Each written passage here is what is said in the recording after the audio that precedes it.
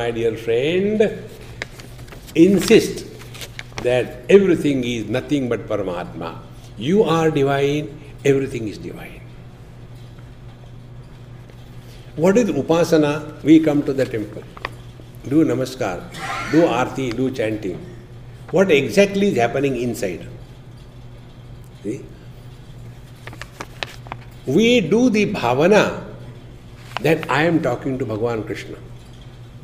We do the bhavana that I am giving Naivedya to Bhagavan Krishna and Radhaji. It's only bhavana. See? So if we can do bhavana on an object, can't we do the same bhavana on everything and being?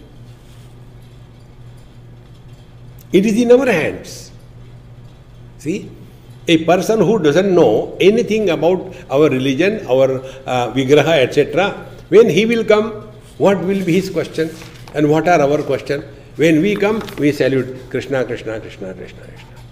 When a person who doesn't know anything about it, he will come and he says, hey, what it is made up of? Is it a stone? Is it a marble?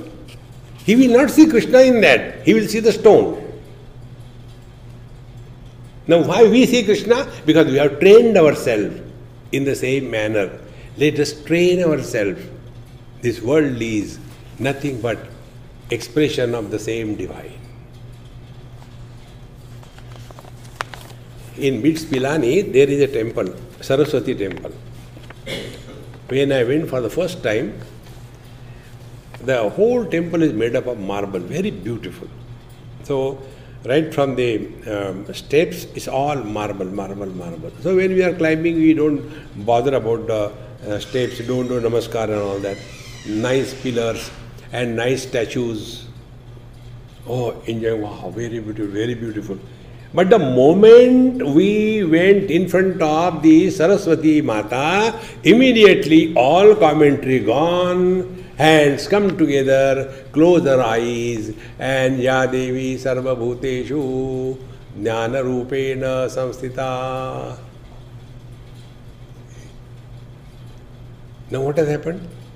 Because of our training, we are seeing the flooring is also marble, the roof is also marble, the pillars are marble.